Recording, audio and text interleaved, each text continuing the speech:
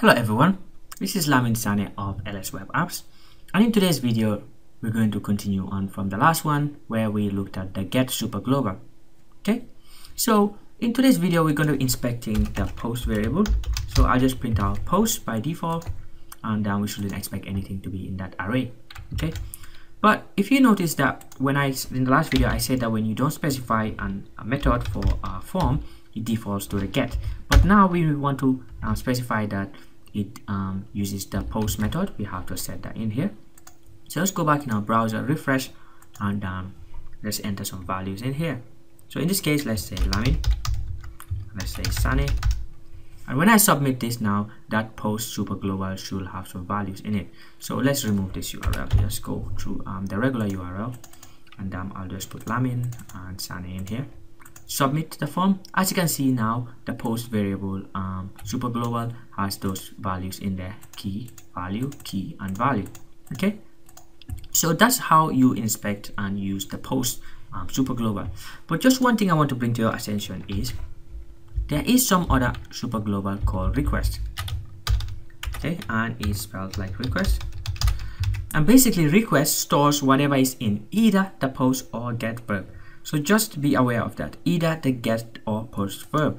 Okay, so when I refresh this now and the form it has been submitted, we should have the request also having those values.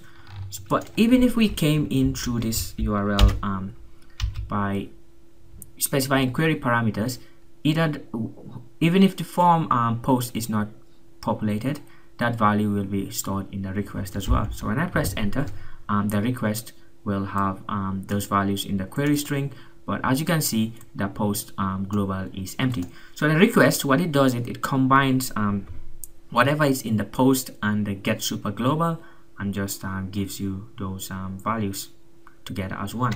So just to indicate that that's what's happening, let's just submit this form, but in the URL we'll also have the param tree there. So if you notice, this form has some two values with the keys name and name1. So in the URL we also have param tree, so we should see all of those in the request.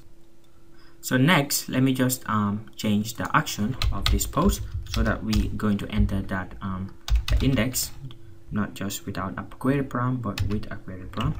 So index.php, and we'll have some param equal to 3. Okay, that's just so that we have some params, because if we don't set it, then it's going to submit to the index.php with our query params. Okay, so let's refresh this.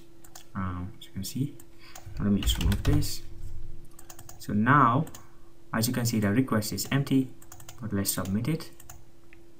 And as you can see, it has some param, and it has name as Lamin, and it has name1 as Sane. Okay, so that's it guys for this video. I will see you soon in another video. Thanks for watching. Bye bye.